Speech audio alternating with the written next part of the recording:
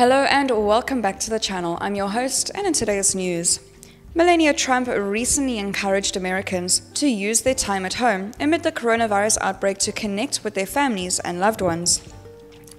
On Twitter, the First Lady of the United States said that emailing or calling via FaceTime could be beneficial to the well-being. She also encouraged her millions of followers to consider reading a book or spending time on a hobby. However, the First Lady's tweet was received with criticisms. In fact, some netizens couldn't help but wonder how Melania and Donald Trump are spending their time together at the White House amid the pandemic.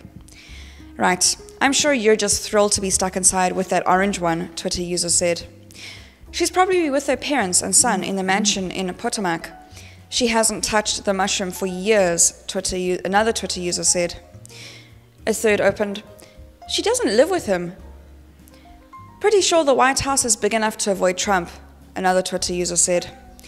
"I'm sure Melania is and has been enjoying life with Barron and her parents in the Maryland home," opened another. Perfect excuse to stay away from him for 18 months, maybe 24, just to be totally safe," said another Twitter user.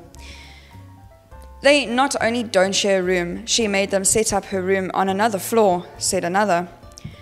"At least she doesn't have to have sex with him anymore. I'm sure that was written out in contract long ago," said a last. Meanwhile, supporters of the First Lady couldn't help but slam those who are being rude to her and the President of the United States. "Can we not be nice to each other during this stressful time? We all have the same color of blood, right? Our President is doing the best he can.